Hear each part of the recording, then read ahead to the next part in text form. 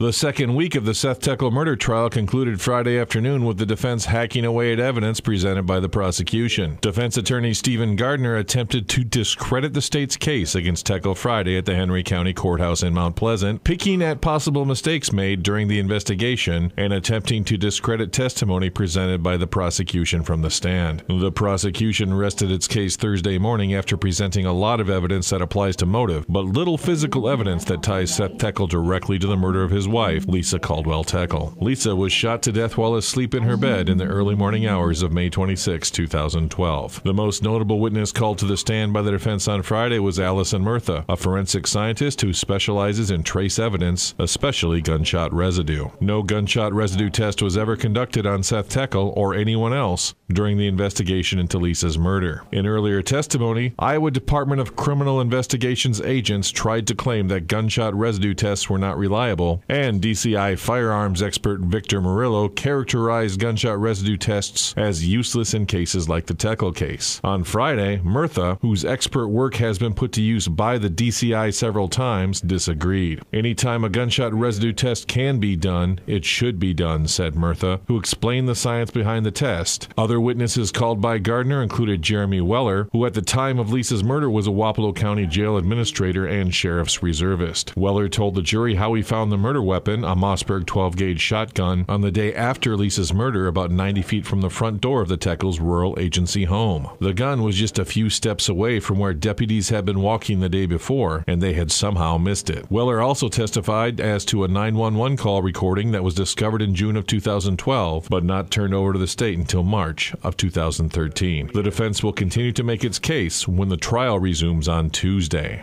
For Ottumwa Radio, I'm James Grob.